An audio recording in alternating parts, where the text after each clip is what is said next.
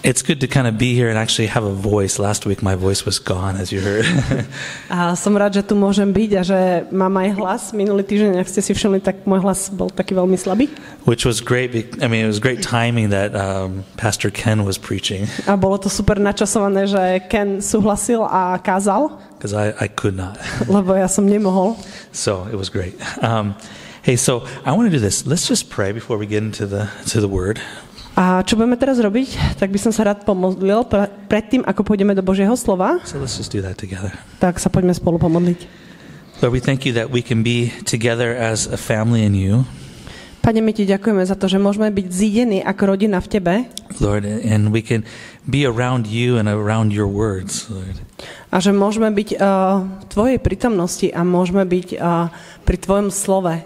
And you said in your ministry, Lord, you said about the idea that we can build our life upon your words.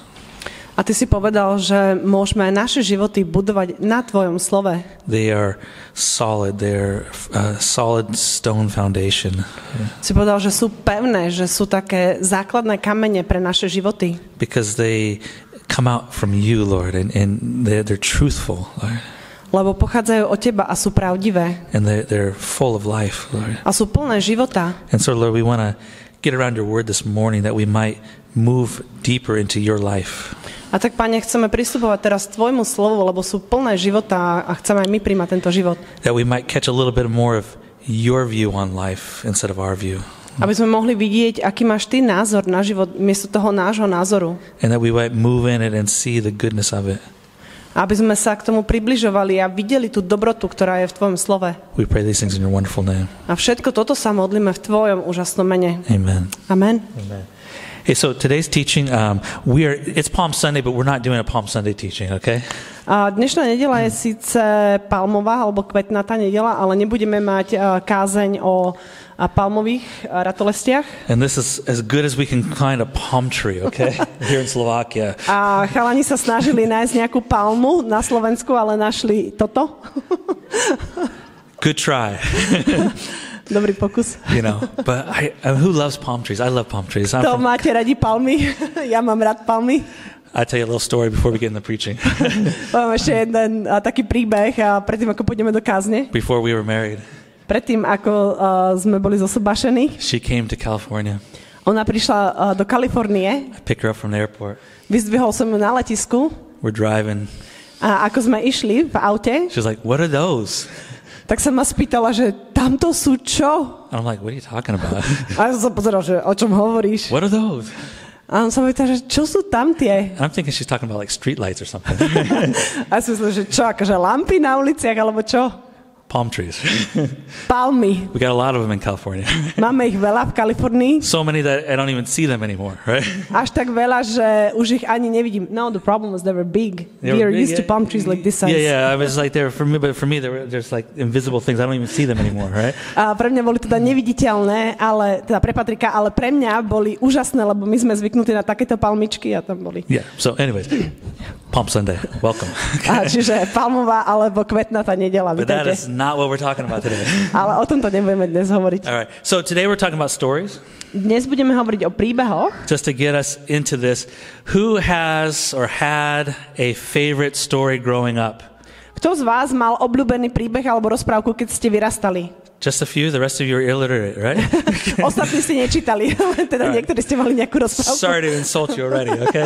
Prepáčte, že vás už urážam hneď z rána.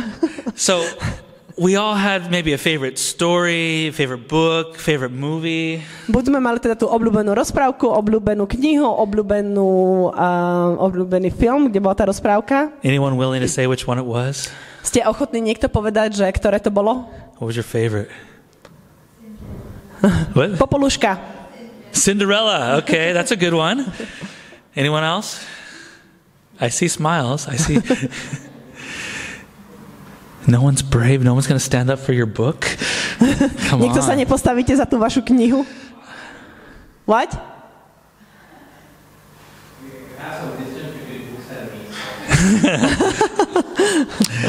All right. Cartoon. Ayeto, for example.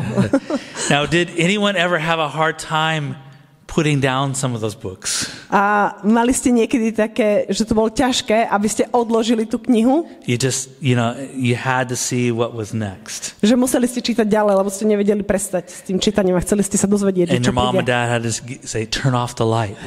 A rodičia museli prísť a povedať vám, už vypni svetlo. And you turn off the light, you get your flashlight. Vypli ste svetlo a zobrali ste si baterku. Right? Because you want to know what happens next, right? Lebo ste chceli vedieť, že čo bude ďalej pokračovať. You ever get lost in a story? A už ste sa niekedy stratili v takomto príbehu? Where you're so into it, right? Že ste tak začítaní, zahlbení do toho It feels like you're there. a cítite sa, že ste tam. You start to feel with the characters. Súcitíte s tými hlavnými postavami You cheer on the hero. a pozbudzujete toho hrdinu You boo the villain. a ten, ktorý je ten zlý, tak mu prajete všetko zlé. And you might, even through the story, you might get nervous at times. A možno počas toho príbehu ste aj trošku nervózni, You might get afraid. možno sa bojíte You trošku, might get joyful. možno sa tešíte, You might even shed a tear. možno sa aj rozplačete. Anyone shed a tear during a movie? A plakal tu Ja. niekto, keď ste pozerali nejaké filmy? Right? You're into the story, right? Lebo ste zažití do toho príbehu. Because it catches you, right? Lebo ťa to tak uchopí. Now, today we're going to talk about a story that the Jewish people were into, okay? A dnes budeme hovoriť o príbehu, ktorý Židia boli úplne v ňom. This is one of their favorites. Toto je jeden z ich obľúbených. This is a page turner, okay? Toto je ten, kde proste listujete ďalšiu stranu. This is the one that they emotionally got connected with, okay? Toto je ten, na ktorý sú emocionálne napojení. And I think most of us know the story pretty well, okay? A myslím si, že väčšina z nás tento príbeh poznáme celkom dobre. Anyone hear the story of Esther? Už ste počuli niekto príbeh Ester? Okay, I'm going to test you, see how well you know it, okay? Budem vás teraz trošku skúšať, ako veľmi dobre ho poznáte. Who can sum up the story of Esther in one word? Kto z vás viete zhrnúť tento príbeh Let's see how- Ester jedným slovom?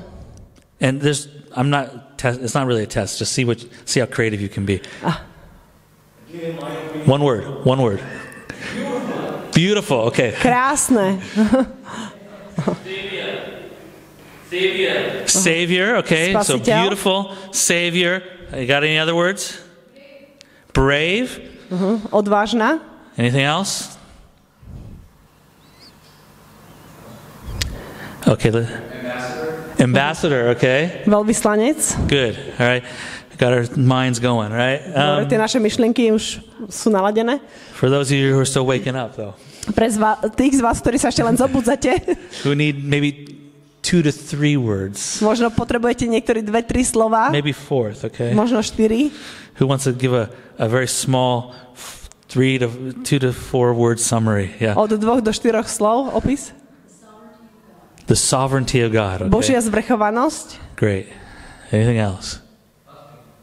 Fasting. Fasting. That's one word, Post. okay? Yeah. He's waking up. You just woke up, yeah? All right. Welcome. All right. Anyone else? Ešte niekto iný? Any short summary? 2 to 4 words. Zhrnutie? For such a time as this. Okay, good. Na All right. takýto čas. That brings actually something else, right? The stories that we like, the movies that we like, we can quote them, right? Ďalšiu vec, čo môžeme povedať, je, že tie príbehy alebo tie filmy, ktoré sa nám páčia, tak ich vieme citovať. We've all got quotes in our minds of stories that we've experienced, right? A všetci máme nejaké také tie citáty, ktoré sme zažili ako keby počas tých filmov alebo tých rozprávok. And that's probably the most famous. What a time for such a time as this. A toto je jeden z tých takých známych na takýto čas alebo na tento vhodný čas. Okay, you don't have to raise your hand, but maybe some of us has never heard the story of Esther, okay? Možno sa nemusíte teraz hlásiť, ale možno ste nikdy nepočuli tento príbeh Ester. Now, the reason I chose Esther is that we've been going through our series of the exile. A prečo som si vybral ja Ester, je, že si prechádzame sériou kázni, čo sa týka vyhnanstva. And so we're picking and choosing from different stories that are related to the exile. A vyberáme si teda rôzne príbehy, ktoré sa týkajú vyhnanstva, kedy Židia boli vo vyhnanstve. That period in Israel's history where they had been exiled in Babylon and slowly God brought them back. A tá časť židovskej histórie, kedy boli vo vyhnanstve v Babylone a potom pomaličky postupne sa začali vracať naspäť. But I also chose it because as of last night, Ale takisto som si to vybral preto, že včera večer in Israel and in other parts of the world, v Izraeli a v iných častiach sveta people are celebrating the celebration of Purim, ľudia oslavujú sviatok Purim, which is basically the celebration of Esther. Okay. čo je oslava tohto príbehu Ester. So what I thought we could do something there a little different. So usually you would read through the story of Esther. A väčšinou, čo by sa dialo, by bolo to, že sa číta tento príbeh Ester. But if we do that bilingually, that takes over an hour, okay? Ale keď sme to mali robiť dvojjazyčne, tak to nám bude trvať vyššie hodiny. So what we're going to do is we're going to watch a small little video. A čo teraz budeme robiť, že si pozrieme krátke video. And this gives us a quick overview of the story. Z tohto získame taký náhľad na tento príbeh. And kind of points out some interesting details, okay? It just gives us this broad view, okay? A budeme tam mať také zaujímavé detaily na taký širší náhľad. And then what I thought I'd do was going to go back and we're going to look at a few points in detail, okay? A potom sa vrátime naspäť a budeme si pozerať ešte hlbšie nejaké detaily. The book of Esther. It's one of the more exciting and curious books in the Bible. The story is set over 100 years after the Babylonian exile of the Israelites from their land. And while some Jews did return to Jerusalem, remember Ezra and Nehemiah, many did not. And so the book of Esther is about a Jewish community living in Susa, the capital city of the ancient Persian Empire. And the main characters in this story are two Jews, Mordecai and then his niece Esther. And then there's the king of Persia, who's something of a drunken pushover in this story. And then there's the Persian official Haman, the cunning villain. Now, this is a curious book in the Bible, mainly for the fact that God is never even mentioned, not once, which might strike you as kind of odd. I mean, isn't the Bible about God? But this is a brilliant technique by the author, who's anonymous, by the way. It's an invitation to read this story looking for God's activity, and there are signs of it everywhere. The story is full of very odd, quote, coincidences and ironic reversals, and it all forces you to see God's purpose at work, but behind the scenes. Let's just dive into the story. The book opens with the king of Persia throwing two elaborate banquet feasts that last a total of 187 days, and it's all for the grandiose purpose of displaying his greatness and splendor. On the last day of the banquet feast, he's really drunk, and he demands that his wife, Queen Vashti, appear at the party to show off her beauty. She refuses, and so in a drunken rage, the king deposes Vashti and makes the silly decree that all Persian men should now be the masters of their own homes. Then he holds a beauty pageant because he wants to find a new queen. This is like a really bad soap opera. But it's right here that we're introduced to Esther and Mordecai. Esther hides her Jewish identity and enters the beauty pageant and wins. And the king is so obsessed with Esther that he elevates her to become the new queen of Persia. Now, after this, and even more serendipitous, is the fact that Mordecai just happens to overhear two royal guards plotting to murder the king. And so he informs Esther, who in turn informs the king, and Mordecai gets credit for saving the king's life. Now, right here from the beginning, God's not mentioned anywhere, but this all seems providentially ordered. What is it that God's up to? You have to keep reading. We're next introduced to Haman, who's not actually a Persian. He's called an Agagite. He's a descendant of the ancient Canaanites. Remember 1 Samuel chapter 15. The king elevates Haman to the highest position in the kingdom, and he demands that everybody kneel before Haman. Well, when Mordecai sees Haman, he refuses to kneel, which of course fills Haman with rage.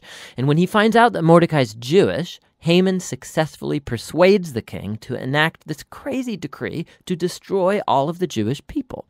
And to decide the date of the Jews' annihilation, Haman rolls the dice. A die is called pur in Hebrew. Tuck that away for later. 11 months later, on the 13th of Adar, all the Jews will die. Haman and the king then have a drinking banquet to celebrate their really horrible decision. So the focus now turns to Mordecai and Esther, who are the only hope for the Jewish people. They make a plan that Esther's going to reveal her Jewish identity to the king and ask him to reverse the decree. But approaching the king without a royal request is, according to Persian law, an act worthy of death. So in a key statement, Mordecai, he's confident that even if Esther remains silent, that deliverance for the Jews will arrive from another place. And then Mordecai wonders aloud. He says, who knows? Maybe you've become queen for this very moment. Esther responds with bravery, and she purposes to go to the king with her amazing words, if I perish, I perish. Now, in what unfolds, we watch the ironic reversal of all of Haman's evil plans. So Esther hosts the king and Haman at a first banquet, and she says that she wants to make a special request of both of them at an exclusive banquet the following day. So Haman leaves the banquet totally drunk, and he sees Mordecai in the street. He fumes with anger, and he orders that a tall stake be built so that Mordecai can be impaled upon it in the morning. It seems like things can't get any worse for the Jews and for Mordecai. But all of a sudden, the story pivots. It just so happens that night, the king, he can't sleep, and he has the royal chronicles read to him for good bedtime reading, and he just happens to hear about how Mordecai had saved the king's life. He had totally forgotten. So in the morning, Haman enters to request Mordecai's execution, and the king in that moment orders Haman to honor Mordecai publicly for saving his life. So now Haman has to lead Mordecai around the city on a royal horse, telling everyone to praise him. Now this moment in the story, it's a pivot for the whole book. It begins Haman's downfall and Mordecai's rise to power. Watch how this works. The day after is Esther's second banquet. So the king and Haman arrive, and Esther informs the king that first of all, she's Jewish, and second, that Haman has enacted a decree to murder her and to murder Mordecai, who saved his life, and to murder all of the Jews. Now the king's had a lot to drink, so when he hears this news, he goes into yet one more drunken rage, and he orders that Haman be impaled on the very stake he made for Mordecai. It's ironic and a grisly way for Haman to go. Haman's execution, however, doesn't solve the problem of the decree to kill all of the Jews. So the focus now turns to Esther and Mordecai as they make a plan to reverse the decree. They discover that the king can't revoke a decree that he's already made. So instead, the king commissions Mordecai to issue a counter-decree. On the appointed day that all of the Jews were supposed to be killed, the 13th of Adar, now the Jews are ordered to defend themselves and to destroy any who plotted to kill them. Then Mordecai, Esther, and Jews everywhere hold banquets and feasts to celebrate this new decree, and Mordecai is elevated to a seat beside the king. Eventually, the decreed day comes, and the Jews triumph over their enemies. First, they destroy Haman's family, and then any other Persian officials who had joined in Haman's plot. And then on a second day, they get permission to destroy any who plotted against them throughout the entire kingdom. This results in joy and celebration as the Jews are rescued from annihilation. The story then tells about how Esther and Mordecai established by decree this annual 2-day feast of Purim to commemorate their deliverance from destruction. And the name of the feast comes from Haman's dice. Remember, Purim.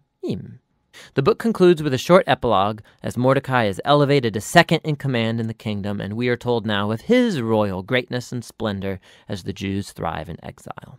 Now, step back. Notice how this whole story has been designed. The story was full of moments of ironic reversal, but we can now see the whole story is structured as an ironic reversal, right down to the details. So the king's splendor and feasts and decrees are mirrored by Mordecai's splendor and feasts and decrees at the end. Esther and Mordecai, they first saved the king, but now in the end, they save all of the Jews. Then you have Haman's elevation and edicts and banquet that gets reversed by Mordecai's elevation and edict and banquet. And then at the center, you have Esther and Mordecai's planning scenes, and then Esther's 2 banquets that act as a frame around the greatest moment of reversal in the whole story: Haman's humiliation and Mordecai's exaltation. Beautiful. Another fascinating feature of this book is the moral ambiguity of the characters. There's a lot of drinking and anger and sex and murder, of which Mordecai and Esther are a part. Not to mention their violation of many commands in the Torah, like marrying Gentiles or eating impure foods. And so the story's not putting Mordecai and Esther forward as moral example, as if it endorses all of their behavior. But they are put forward as models of trust and hope when things get really bad. And so the book of Esther comes back to that question with which we began: why God is not mentioned. The message of this book seems to be that when God seems absent, when his people are in exile, when they're unfaithful to the Torah, does this mean that God is done with Israel? Has God abandoned his promises? And the book of Esther says no. It invites us to see that God can and does work in the real mess and moral ambiguity of human history, and he uses the faithfulness of even morally compromised people to accomplish his purposes. And so the book of Esther asks us to be willing to trust God's providence even when we can't see it working, and to hope that no matter how bad things get, God is committed to redeeming his world. And that's what the book of Esther is all about.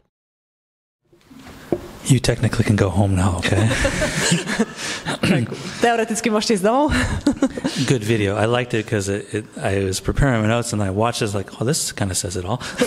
A mne sa páči toto video, lebo keď som sa pripravoval a potom som našiel toto video, tak som si uvedomil, že vlastne všetko tu je povedané. But let's dig a little deeper in some of these things. Ale poďme trošičku teraz hlbšie do niektorých z týchto vecí. So hopefully if you didn't know the story of Esther, you know it now. You get a big picture of it. A ak teda ste nepoznali príbeh Ester, tak teraz už máte taký celý náhľad na ten príbeh. I want us to focus in on what the missing character in the story.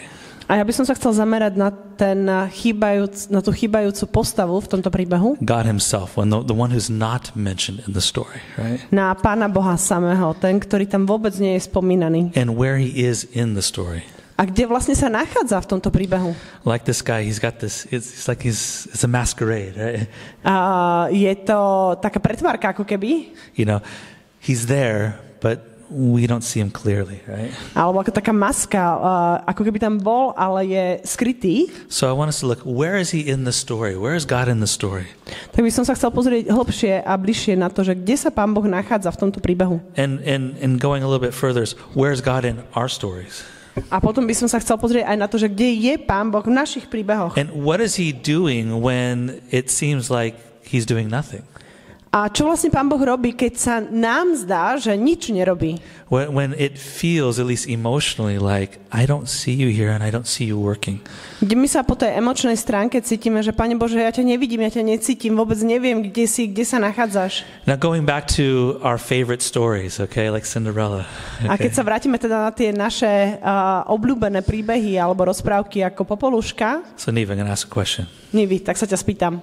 When do you think you read or heard Cinderella the first time? Kedy si to asi čítala alebo počula prvýkrát? When you were 2? Second grade, okay. Druháčka. So, now, did you read Cinderella and go, wow, Cinderella? A čítala si ju a si povedala, že wow, že super. And then you close the book and you like left Cinderella since second grade. A potom si zavrela tú knihu a už si ju nikdy nečítala. Do you ever go back and read it again? Čítala si ju znovu? Yeah, so you borrowed it a couple times? Okay. Takže si požičiavala tú knihu niekoľkokrát? Anyone ever rewatch a movie? Niekto z vás pozeral nejaký film znovu a znovu? Right, there's some you rewatch many times, right? Niektoré filmy pozeráte viac a viackrát? Some of you guys yeah. So I have a friend who watched a particular movie like, I don't know, like 30, 20 30 times, maybe. Yeah. Máme kamaráta, ktorý pozeral jeden film 30 krát. Inception. Inception. Really heady movie, okay? Dosť taký ťažký film. And what's cool is that he said, every time I watch it, I see something new. A on povedal, že za každým, keď som to pozeral znovu, tak som tam našiel niečo nové. Because he's into it, right? Lebo je úplne zažratý do toho filmu. The reason I'm talking about reading things again or experiencing things again. A prečo hovorím o tom, že niečo čítame na novo alebo zažívame na novo? Is that Purim is a celebration. Je preto, že Purim je oslava, which is basically an annual revisit to the story of Esther. Čo je taká každoročná návšteva tohto príbehu Ester. As a community of people saying, hey, we're going to get back into this story again. It's so good. We got to refresh our memory.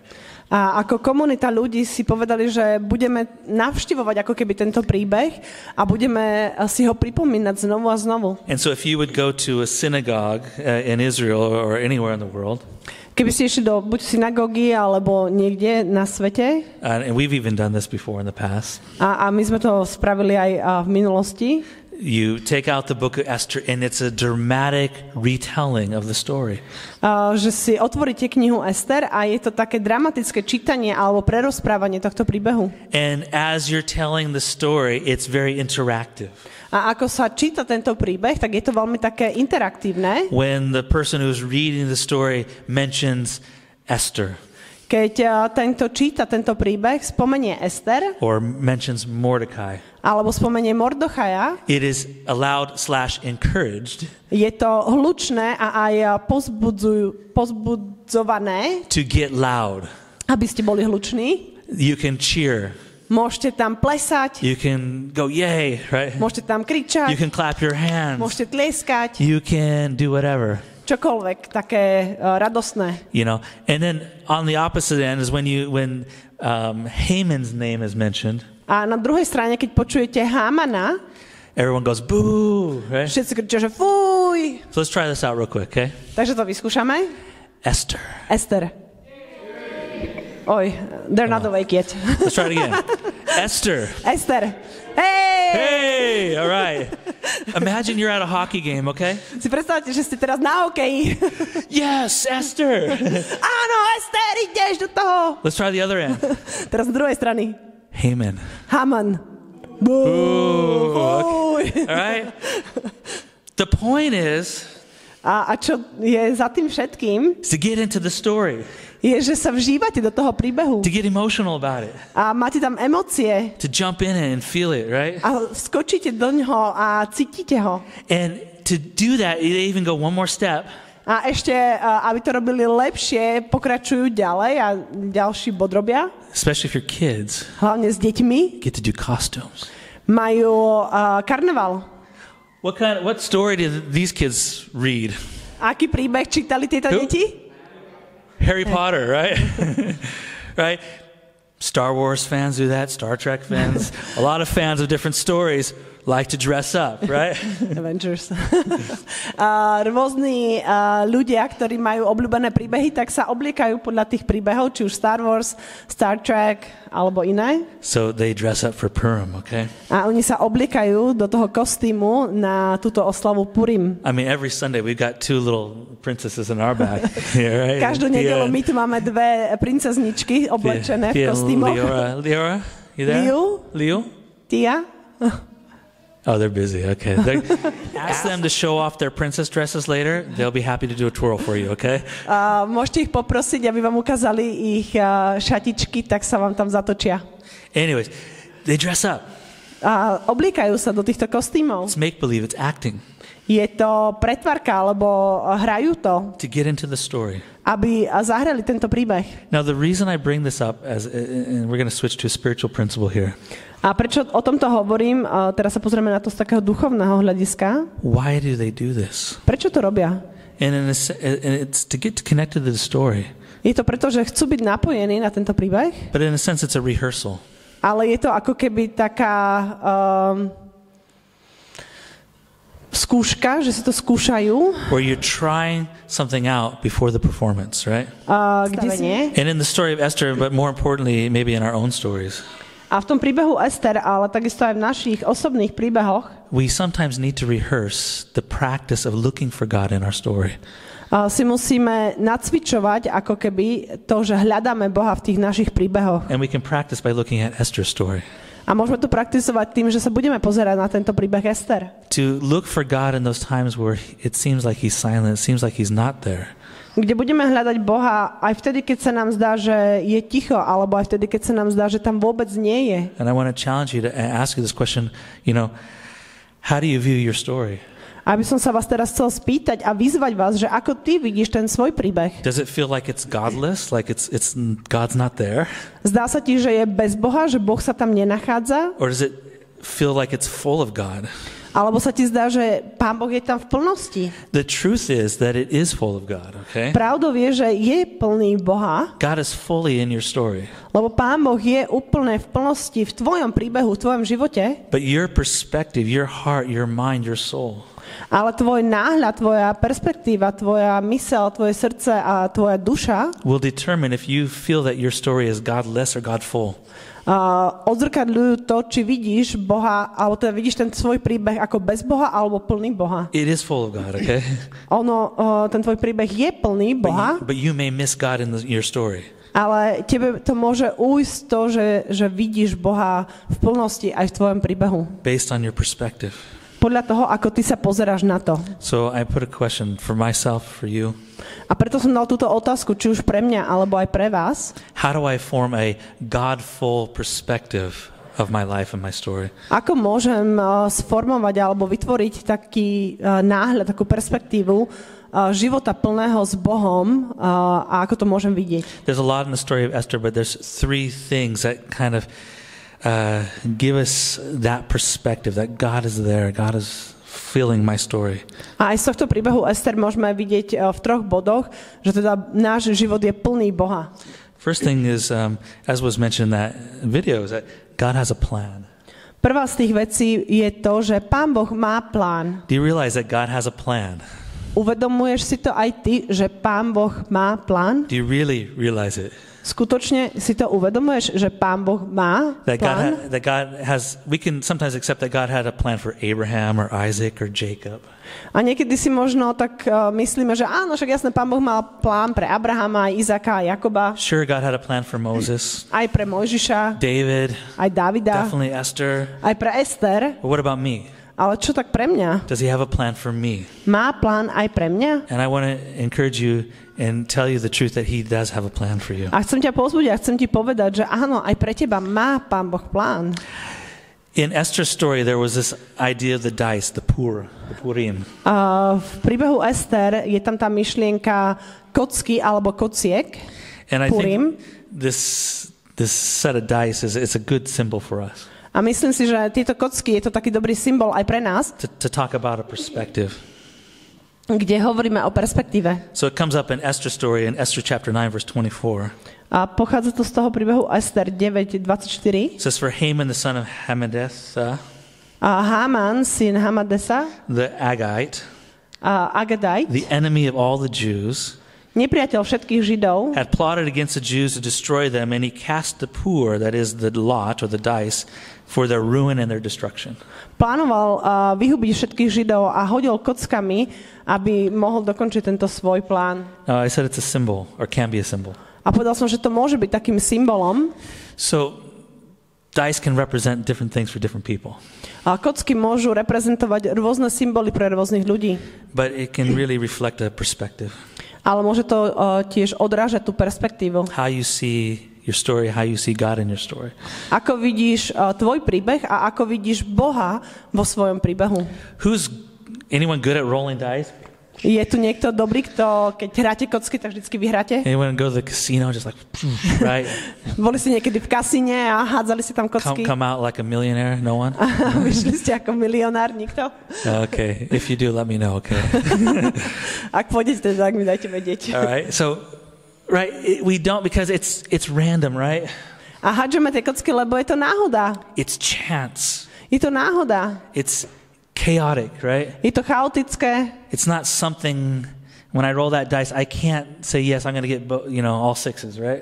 A keď hádžem ja tie kocky, tak nemôžem povedať, že a teraz mi padnú všetky šesky. That concept is sometimes a perspective.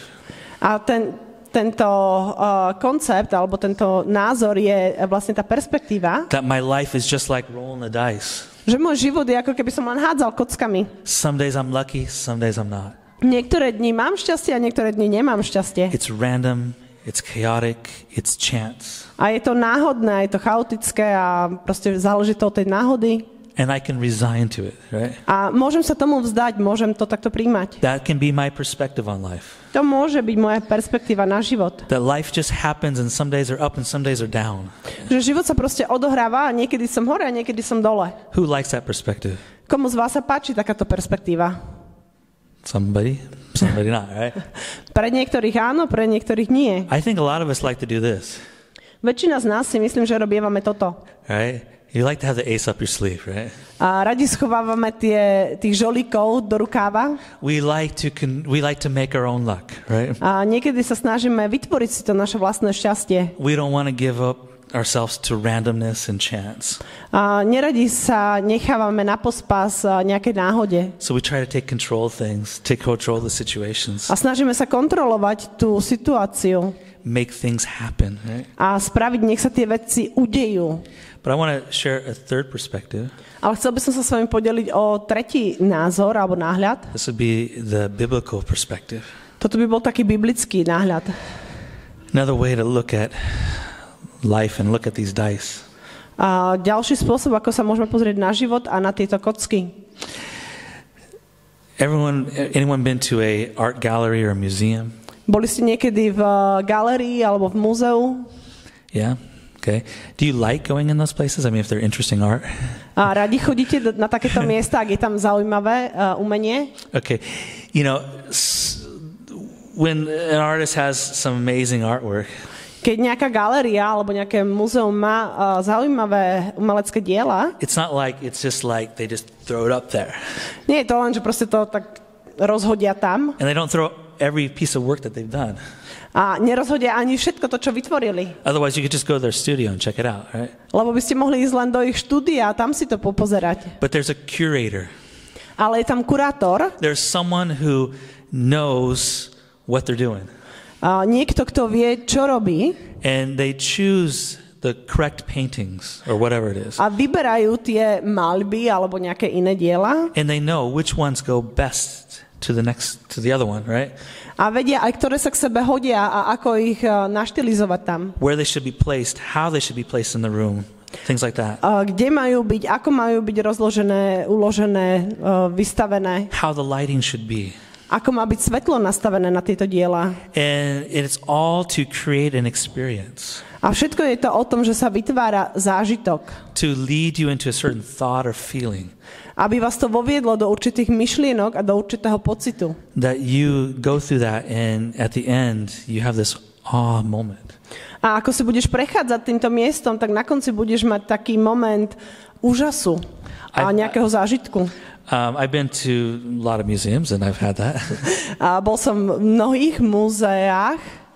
And one comes on my mind right now. Yeah. A jeden mám práve teraz na mysli. It's this kind of a sad museum actually. A je to celkom také, že smutné múzeum. It's a Yad Vashem. It's basically the Holocaust Museum in Jerusalem. Je to múzeum Yad Vashem v Jeruzaleme, múzeum holokaustu. Super depressing theme, right? Veľmi taká depresívna téma. But a pretty awesome, amazing museum. Ale úžasné múzeum. Because it's curated amazingly. Lebo je to tak kurátorsky správené úžasným spôsobom. The building is built in such a way that it guides you through the exhibition that you feel what is going on. A celé to múzeum vás vedie a je tak zoštilizované, že prechádzate celými tými miestnosťami a vovádza vás to do tých príbehov a do toho pocitu. It's so interesting. The building itself, it gives you this kind of tight, pinchy feeling at some points. A niekedy tá miestnosť alebo to múzeum vám dáva taký stiesnený pocit. But at the end of the museum, ale na konci toho múzea you go out. Vychádzate von. And there's this panoramic view on the beautiful hills of Israel. A ako vychádzate, tak máte takú panorámu, taký náhľad na všetky tie kopce Izraela. And it's just like you've gone through hell and then you enter into paradise. A je to ako keby ste si prechádzali celým tým peklom a ako vychádzate, tak vychádzate do toho raja. You go into this moment of hope. A vychádzate do toho miesta, kde je nádej. That everything that you just learned about and experienced doesn't have to happen today. Že všetko to, čo ste zažili, zakúsili, čítali, tak to sa nemusí odohrávať dnes v tom momente, kde That's ste. Great curation, okay? Tak to je taký úžasný kurátorský zážitok. Now the reason I bring that up a prečo o tomto hovorím? is that the Jews biblically they had an idea about the pur, the dice. Lebo aj Židia mali nejakú myšlienku za tou kockou. You see it a few times in scriptures. Niekoľkokrát to môžete vidieť v písmach. But the bottom line, well, we see it really clearly in Proverbs 16. V prísloví 16 to vidíme. It says the lot is cast into the lap, the dice are thrown into your lap. Kocky sú hodené do tvojho lona. But every decision is from the Lord. Ale každé rozhodnutie pochádza od Hospodina. They had this idea that this casting of the lot was this way of determining and understanding what God's plan was. A oni mali tú myšlienku toho, že hádzali tam kockou a možno tak chceli zistiť, aké vedenie je od Boha. What his purposes were. Aký bol jeho cieľ. What his plan is. Aké boli jeho plány. We see it like in Joshua. Vidíme to aj s Jozuom. When he brings the people into the land of Israel. Keď voviedol Boží ľud do zasľúbenej zeme Izraela. And they cast lots to figure out who gets which piece of land. Tak hádzali kocku, aby si rozdelili celú tú krajinu, že kto ktoré dostane. And they felt this was God revealing to them this is my plan for you guys. A že to bolo taký spôsob, ako Pán Boh zjavil im, že toto je môj plán pre vás. We also see it in Acts chapter 1. A vidíme to aj v skutkoch 1. kapitole. Where Judas betrays Jesus. A kde Judáš zradil Pána Ježiša. And the disciples replaced Judas, right? A učeníci nahradili Judáša. How do they do it? They cast lots. A hádzali tam ako keby kockou. And it falls on Matthias. A tie kocky padli na Matiáša. Yeah. And they take this as a sign from the Lord that this is God's plan. A takto ponímali, že toto je Boží plán. And I just share with this because this is we can see life as chance, we can see life as something we have to struggle over. A aj my môžeme vidieť život rôznym spôsobom. Môžeme to vidieť ako náhodu, alebo to môžeme vidieť ako niečo, za čím sa my musíme snažiť a my si to musíme vyprodukovať. Or we can realize that God is curating things. Alebo si môžeme uvedomiť, že Pán Boh je ten kurátor. He was curating things for Mordecai and Esther and the Jewish people. Lebo on bol kurátorom aj pre Mordechaja a Ester a celý židovský národ. Things were not randomly happening to them. Veci sa neodohrávali zhodou náhod pre nich. Nor were they wrestling control over things. A ani sa nesnažili o nejakú kontrolu nad celým tým všetkým. But God had curated, He had orchestrated, He had choreographed these things. Ale Pán Boh bol ten kurátor, on bol ten choreograf, on to celé zorganizoval. To lead them into things that were much bigger than themselves. Aby ich voviedol do nejakých vecí, ktoré boli o mnoho väčšie než oni sami. Might that same God who never changes do the same thing for us? A nemyslíte si, že ten istý Boh, ktorý sa nikdy nemení, že by to nebol ochotný robiť aj pre nás? So I want to ask you, just this is a question for yourself this week. How is God curating my story?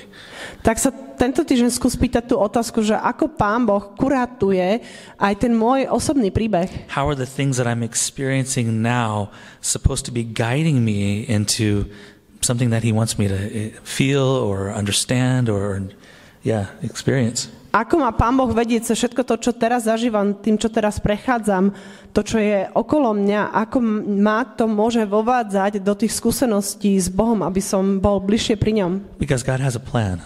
Lebo Pán Boh má plán. And it's good and it's pleasing and it's perfect. A ten plán je dobrý, je dokonalý a je potešujúci. So first thing, He's got a plan. Čiže tá prvá vec je, že má plán. Second thing is there's a path for us. Druhá vec je, že má cestu pre nás. I'm going to quote from a book I've read a few times. Ja vám budem teraz citovať knihu, ktorú ja som niekoľkokrát čítal. Anyone like The Fellowship of the Ring or The Lord of the Rings? Niekto máte radi a Pána prstenov alebo Spoločenstvo prstenia? Great long books. Úžasná dlhá kniha. Says, quote from there, the road goes on for on and on. Tá cesta pokračuje ďalej a ďalej. Down from the door where it began. Mimo tých dverí, kde to začalo. Now far ahead the road has gone. A ďalej tá cesta pokračuje ďalej. And I must follow if I can. A ja musím ísť po nej, ak môžem. Pursuing it with eager feet.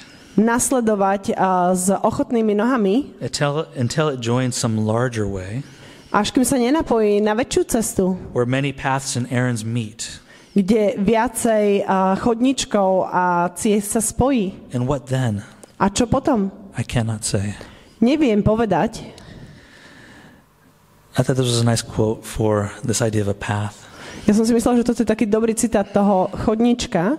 Because God has plans, but those plans lead us along these paths. Lebo Pán Boh má plán a tie jeho plány nás vedú po cestách, ale aj po chodníkoch. But as they go on, a ako pokračujú, like any path, ako každý jeden chodník, there are twists and turns, right? Tak sú tam také zábočia, zakutia a odbočky. There's perils and dangers. A sú tam aj nebezpečenstva, aj nástrahy. There's highs and lows, right? Sú tam aj výšky, aj hĺbky. There's ogres, right? Sú tam aj ogry. And giants, right? Alebo monštra, nejaký obry. There's these obstacles in the way. Máme tam prekážky, ktoré sa nachádzajú po tej ceste. There's moments where it's dark and it's scary.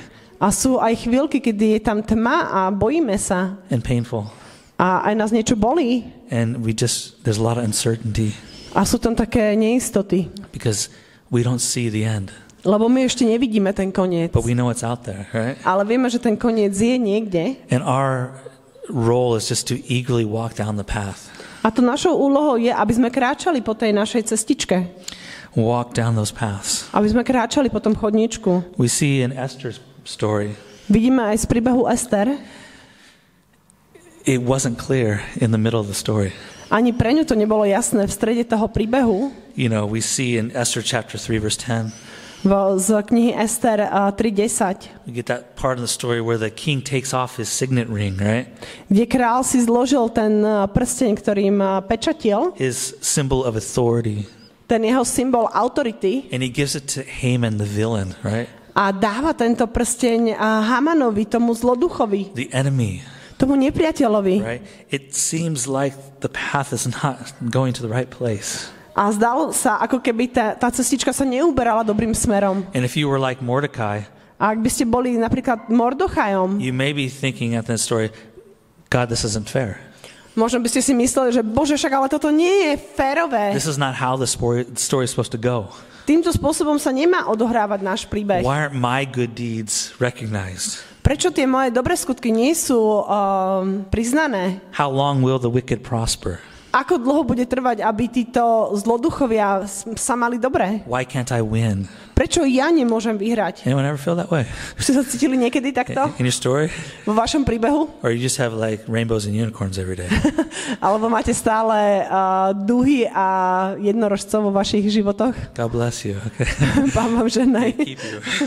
His face shine upon you, okay? Nech jeho tvár žiari nad vami. All right, but for most of us, not like that, right? Ale pre väčšinu z nás to takto nie je. We have those Mordecai moments, right? My máme takéto skúsenosti, ako mal Mordochaj, Where you see the enemy is winning, kde vidíme, že ten nepriateľ vyhráva. right? And it doesn't feel right. A nezdá sa nám, že je to dobré, že je to správne. And I want to encourage you in that moment, just know that God has a plan. He's prepared a path for you. A chcem vás pozbudiť, aby aj v takomto momente ste si uvedomovali, že Pán Boh má svoj plán a že má tento svoj plán a má svoju cestu pripravenú aj pre teba. Eagerly go down the path. Hang in there.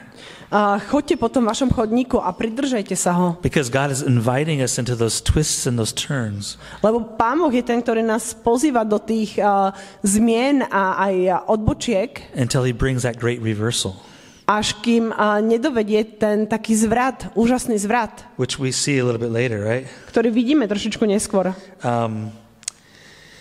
Where where the king takes the signet ring, right? Kde král zoberie ten jeho pečatný prsteň And he gives it to Haman. a dal ho, Or he reclaimed it from Haman, excuse me. teda zobral si ho naspäť od Hamana And he gives it to Mordecai, right? a dal ho Mordochajovi. And there's that twist in the story, right? Čiže je tam taký zvrat v tomto príbehu. Right? It's coming, Prichádza to, even if you don't see it. aj keď to možno ešte teraz nevidíš. Believe that God has this great reversal.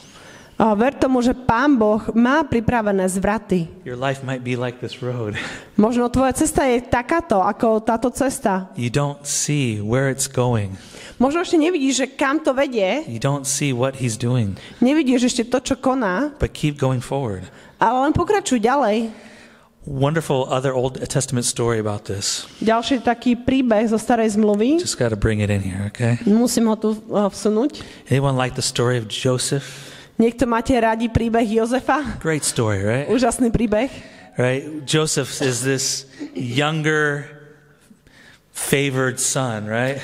Jozef bol jeden mladší, alebo skoro najmladší brat z tejto rodiny, bol najobľúbenejší. So much so that his brothers hate him, right? Až tak bol obľúbený, že jeho bratia ho nenávideli. And his dad does this dumb thing of sending him out by himself with his brothers, right? A jeho otec spravil takú hlúpu vec, že ho poslal s jeho bratmi. And they get the good idea, hey, let's throw him in a pit. A oni mali úžasný nápad, že poďme ho hodiť do jamy. Let's sell him into slavery. Predajme ho do otroctva. That sounds like a good idea, right? Úžasný nápad. Gabe, you ever feel that way about your brother? No, David feels that way. You know, let's sell him into slavery. Takže predáme ho do otroctva. Let's make some money off this brat. Right? A zarobíme na tomto nespratníkovi. Let's tear his colorful coat apart. Roztrháme ten jeho farebný plášť. Let's tell Daddy's dead. Yeah, that's a good idea. Povieme otcovi, že už zomrel. No, tak to je dobrý nápad. So they did this, right? A celé toto spravili. And we know how the story goes. He gets to Egypt, right? A vieme, ako ten príbeh pokračoval. Dostal sa do And Egypta. he does everything right, but everything wrong happens to him, right? Všetko dobré a správne robil, ale všetko zlé sa mu dialo. Everything he touches gets blessed, but he gets cursed.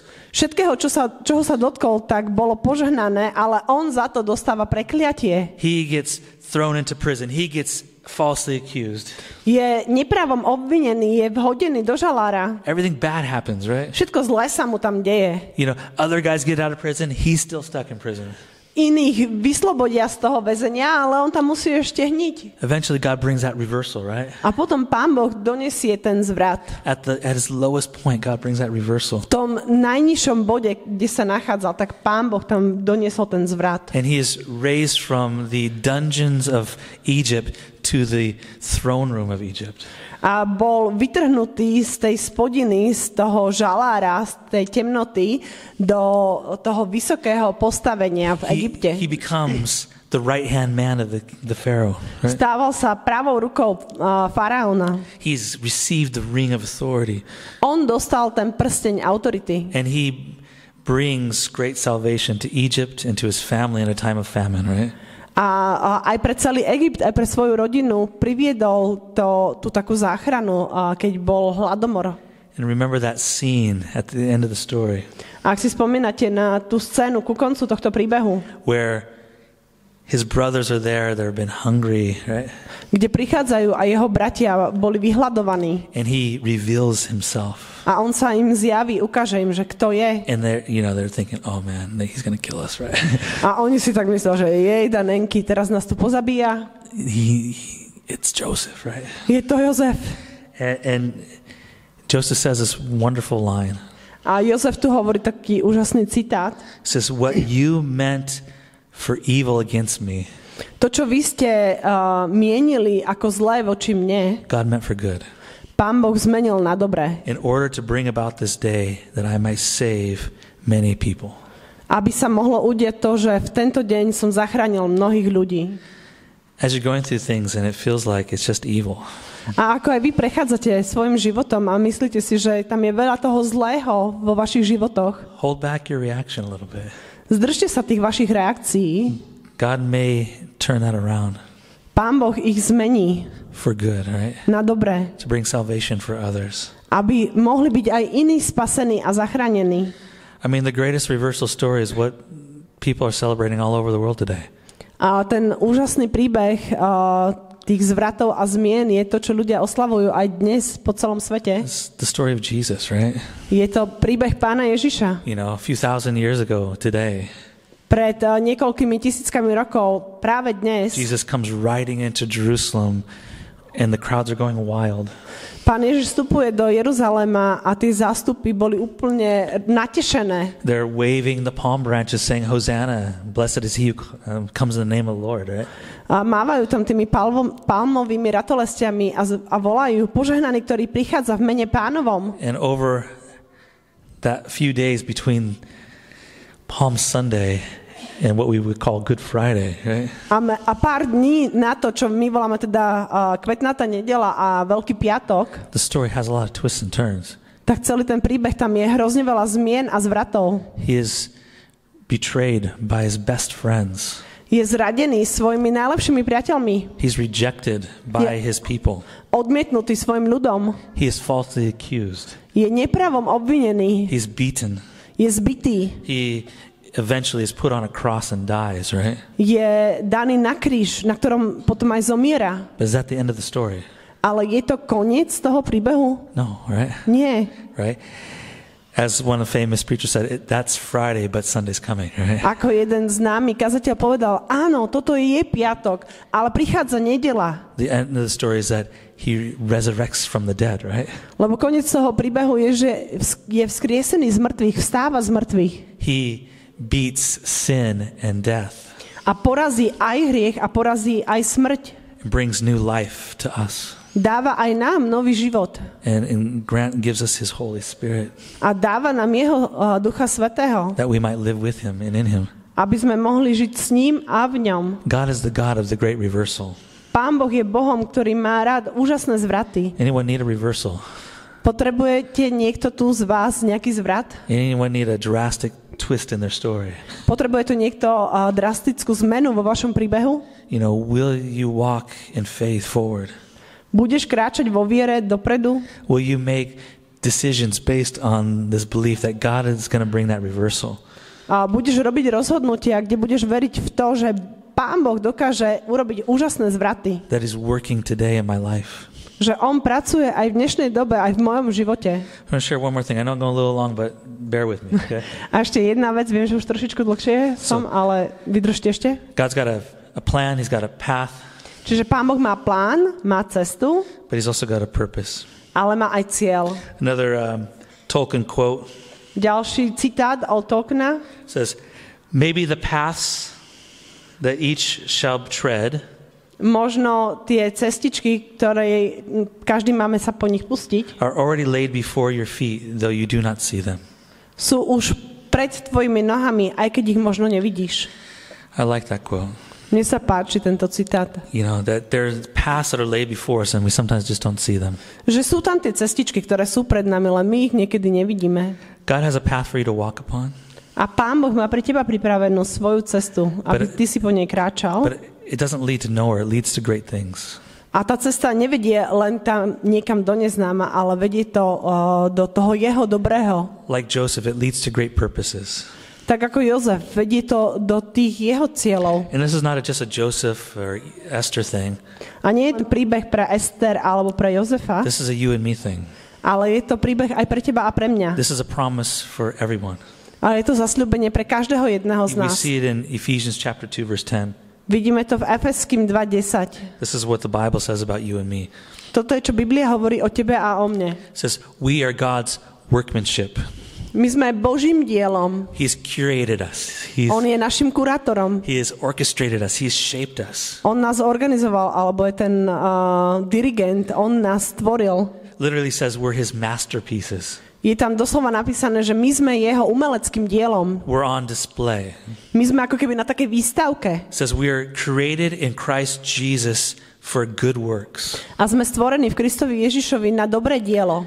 Literally beautiful works. Na doslova krásne diela. You realize God has shaped you to do beautiful things. Uvedomuješ si to, že Pán Boh aj teba stvoril, aby si robil krásne, úžasné, nádherné diela. And catch this, it says, which God prepared beforehand that we should walk in them.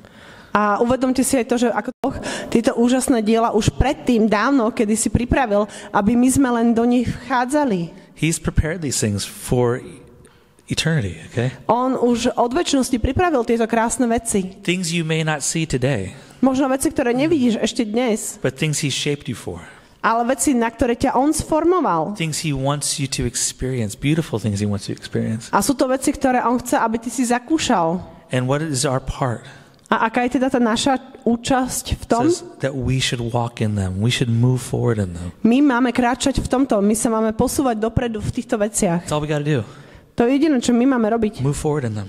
Kráčať dopredu ďalej. And in the story of Esther, A v príbehu Ester God elevated her from being an orphan, right, Pán Boh ju pozdvihol z toho, že ona bola sirotou, to being a queen of a huge empire, right? aby sa stala kráľovnou vo veľkom impériu. And he could have stopped there, right?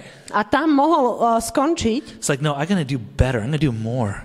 ale Pán Boh si povedal, že nie, ja ešte niečo lepšie spravím. I'm going to do more beautiful things in your life. Urobím ešte viacej krásnych vecí aj v tvojom živote. Right? He took her from being a queen to being a savior of her people. A zobral ju z toho, že nebola už len kráľovná, ale bola aj tou záchranou pre jej ľud. And we see that in Esther 4, Z knihy Ester 4. verš around verse 7. až do 7. It says Mordecai told her, Mordochaj jej povedal, confronts her in a sense, ako keby ju tak vyzval tells her, you go into the king's presence. a povedal jej, že keď ty vstúpiš pred prítomnosť kráľa You go and you beg mercy. a budeš žiadať o milosť You plead with him for your people. a budeš prosiť za svoj ľud You reveal yourself. a odhalíš mu svoju identitu, You reveal your heart. ukážeš mu svoje srdce. And then verse 13 says, do not think that because you're the king in the king's house that you alone of all the Jews will escape. A takisto aj povedal, že nemyslí si, že keďže si v kráľovskom paláci, že jedine ty budeš zachránená. For if you remain silent at this time, relief and deliverance for the Jews will rise from another place. Lebo ak budeš teraz ticho, tak tá záchrana Izraela príde z iného miesta, But you and your father's family will perish. ale ty s tvojou rodinou, s celým domom tvojho otca zahyniete. But this is the quote that Luboš said earlier. A toto je ten citát, ktorý Luboš povedal predtým. But who knows but that you've come into your royal position for such a time as this. A kto vie, či si nebola daná do tejto pozície na práve takýto čas? What a time is this. Na práve takýto čas. Few things in here. Zopár vecí tu. God doesn't necessarily need you and me. A Pán Boh nepotrebuje ani teba, ani mňa nejako vyslovene. He will do what he wants to do with or without you. On bude robiť to, čo on chce, či už s tebou, alebo bez teba. Mordecai had this belief. Mordochaj tomuto veril. It's like God's going to bring deliverance. Pán Boh nám dá vyslobodenie. Esther, you can be in it or you cannot be in it. A Ester, ty môžeš byť toho súčasťou, alebo nemusíš. It's up to you. Je to na tebe And it's up to us. a je to aj na nás. God is working. Pán Boh pracuje His hands are not tied if you're not into it. a jeho ruky nie sú zviazané niekde, ak ty nechceš niečo robiť. But the question is, are you going to be in it or not? Ale otázkou je, budeš ty spoluúčastným toho, alebo nie? Do you want to be drawn into his story? Ty chceš byť aj ty vštepený do jeho príbehu. Do you want to be used by him? Chceš byť použitý Bohom. Do you want to be brought into his greater purposes? Chceš byť privedený do úžasných jeho veľkých cieľov. For such a time as this, right? Možno aj práve na takýto čas, na takéto obdobie. Where has God placed you in the story of life? Kdekoľvek ťa Pán Boh zasadil v tvojom čase, v tvojom príbehu, What are the situations that you are uniquely positioned in? čo sú tie tvoje situácie, do ktorých si ty špecificky zasadený? What are the opportunities that you have that no one else has? Aké sú tie tvoje príležitosti, čo ty máš a nikto iný ich nemá? What are those spheres of influence that you have?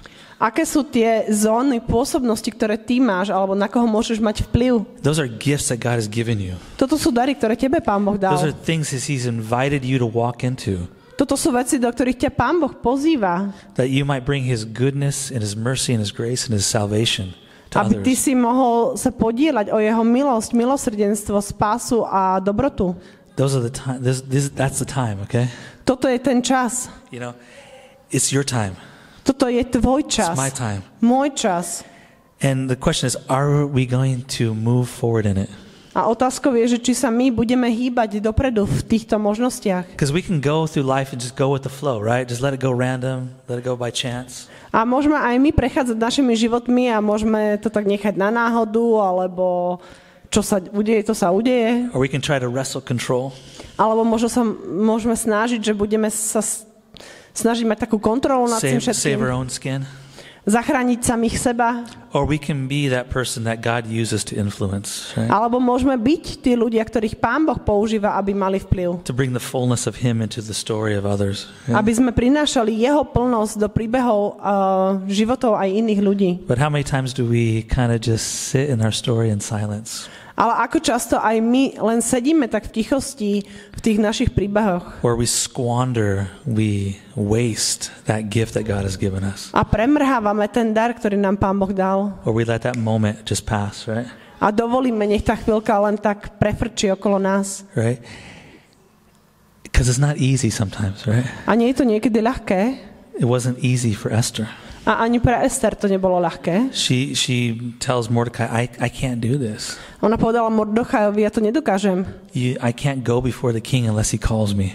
Nemôžem sa postaviť pred kráľa, kým ma nezavolá. I might die.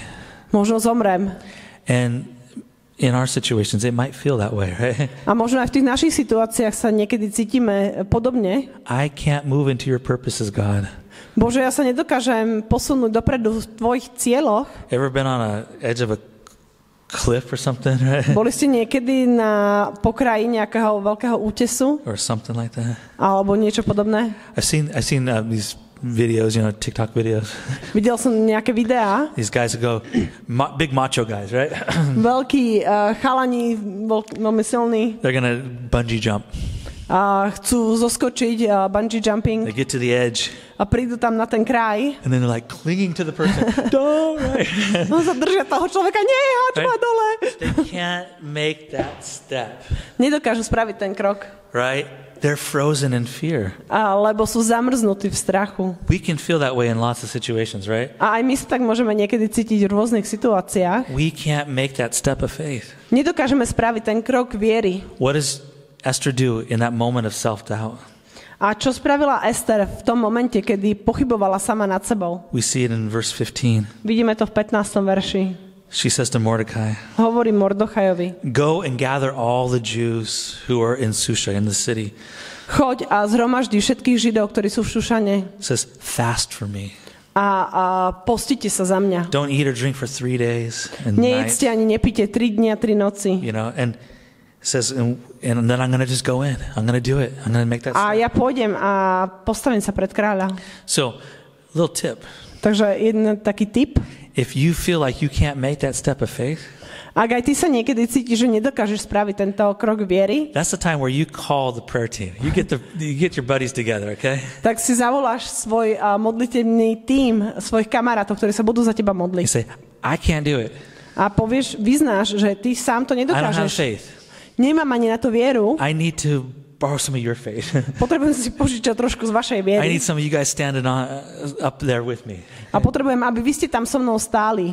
Do it, okay? Sprav to. And do it here in CityLight. A môžete to aj tu v CityLighte. That's what we're all here for. We're here to support one another. A sme tu preto, lebo potrebujeme každý podporovať jeden druhého. That we can lift each other's hands. We can pray for one another. We can support one another. Môžeme si dvíhať tie ruky, môžeme sa modliť jeden za druhého. That we can live in that moment that God has prepared for us. Aby sme dokázali žiť v tom momente, ktorý Pán Boh pre nás pripravil. And then just like Esther, just do it. Just like, if I die, I die. I'm just going to do it. A žite tak ako Ester. Keď zomriem, tak zomrem, ale proste idem do toho. In conclusion, Na záver, live your story with God. žij svoj život s Bohom. Know that He's there. Uvedom si, že On tam je. Remind yourself of that often. Pripomínaj si to neustále. Rehearse that truth to yourself, those truths to yourself. Okay?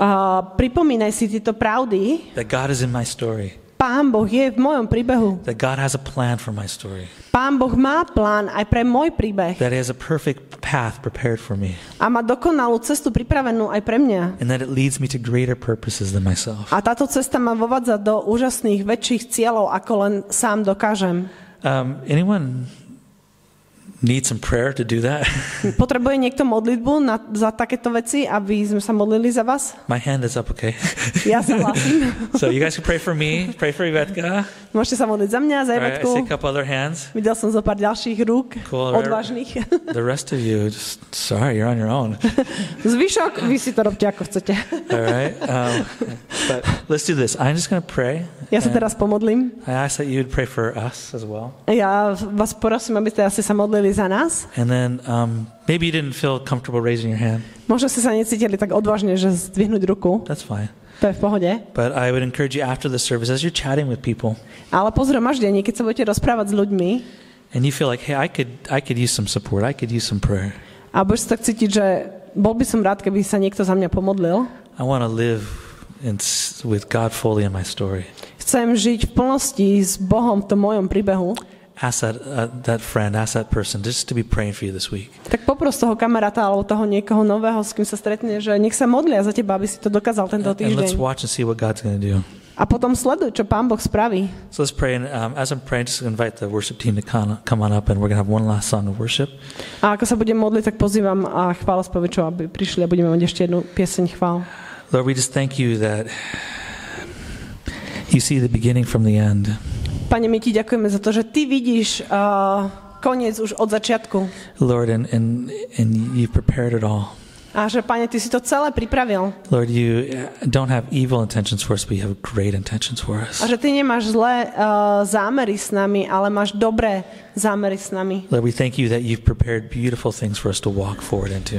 Ďakujeme Ti, Pane, za to, že Ty si pripravil tie dobré veci pre nás, aby sme do toho len vošli. Lord, and help our unbelief, Lord, help our faithlessness. A tak, Pane, pomôž našej nevere a pomôž našej strate dôvery. Lord, be with us there, Lord. Pane, buď tam s nami. Lord, we thank you that just as the psalmist writes, a ďakujeme Ti, Pane, aj za to, ako žalmista píše, Lord, even if I'm in the valley of the shadow of death, aj keď som v údolí smrti, in that place that doesn't feel right, aj na tom mieste, ktoré sa necíti správne, where I don't have hope, kde nemám nádej, Lord, that you're there with me. že, Pane, Ty si tam so mnou. Your rod and your staff, they comfort me. Tvoj prúd a Tvoja palica ma potešujú. Lord, just as like the end of that psalm, A ako koniec toho žalmu, Lord, you lead us to this place of feasting and banqueting, Lord. a Ty nás, Pane, vovádzaš na miesta, kde je hojnosť a kde je požehnanie. Where we feast in the presence of our enemies. Kde my môžeme mať hojnosť pred tvárou našich nepriateľov. Knowing that your goodness and your mercy are with us all the days of our life. Kde si môžeme uvedomovať, že Tvoja dobrota a Tvoje milosrdenstvo je s nami po všetky dni nášho života. And Lord, we know that you're doing this, and so we just amen it. A Pane, my si tak uvedomujeme a chceme to mať na pamäti. And I just ask that for those who don't feel it, Lord, that you'd help them to feel it.